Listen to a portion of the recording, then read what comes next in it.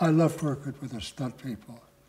They're a breed all their own, because they're always looking out for each other. If you see a saloon fight and someone's fallen off a balcony, there's someone going to catch him, but it doesn't look like his arms are out this way, but he's breaking his fall, and they'll both fall to the floor. I mean, everything is choreographed like you would do a dance routine. But these guys were dancers, but I mean, the stunt people, I always felt, and I said, I always felt that their ability to what they did, I was not going to argue money a great deal.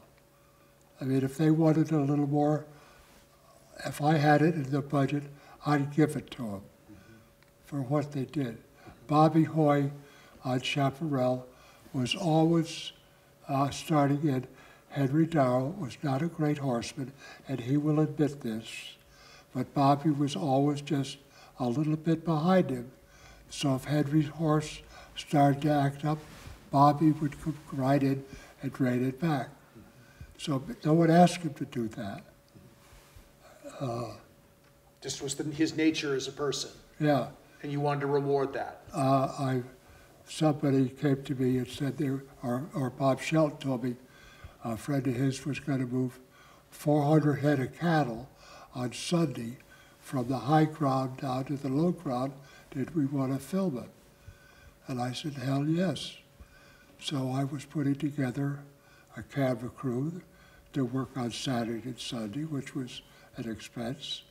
And I was having some of the extras that double the cast members.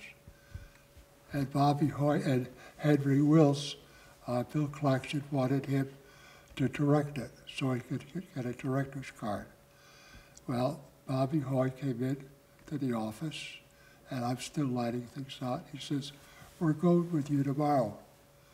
I said, Bobby, I can't pay 10 stunt guys, union wages. You're not paying us nothing. I said, what do you mean? He says, we're doing it for Henry. And I canceled the people.